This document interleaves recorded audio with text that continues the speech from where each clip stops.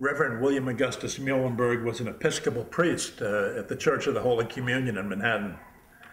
And he had very progressive ideas. He wanted to help the needy, the orphan, the crippled, and wanted to get needy kids out of the city slums.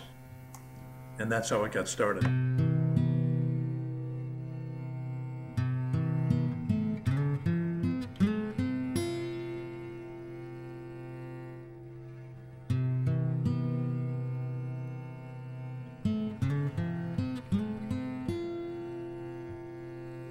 Early community was really named St. John.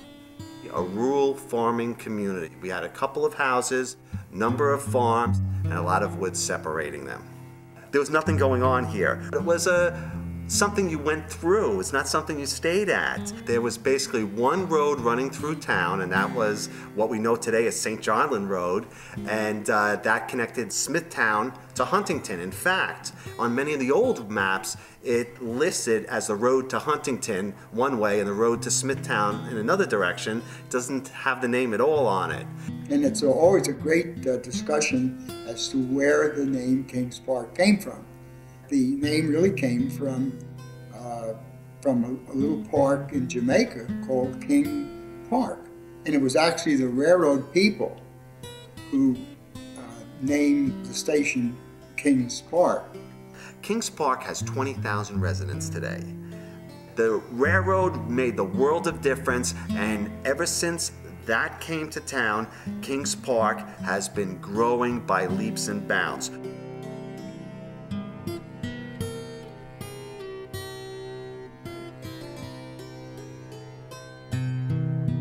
What we know as Kings Park today brought up many of the goods and services from Connecticut, because we're right across the water, and the Nessaquag River, before the railroad station came out here, was a main way, main traffic for getting the goods into Smithtown.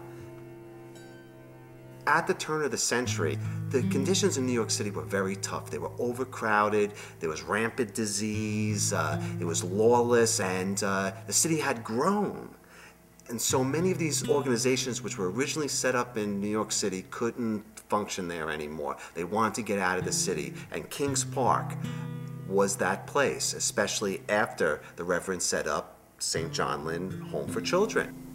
Dr. Muhlenberg's dream was that to set up a community where particularly inner city people could receive training in a farm community setting, and then they could take those skills back to the city.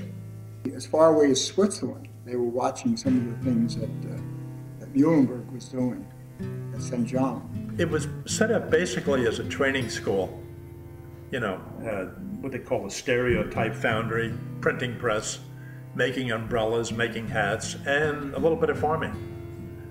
And for the girls, it was more of a domestic thing, sewing, knitting, cooking, that kind of thing. And it was a very interesting early concept of the kinds of help that poor inner city people needed.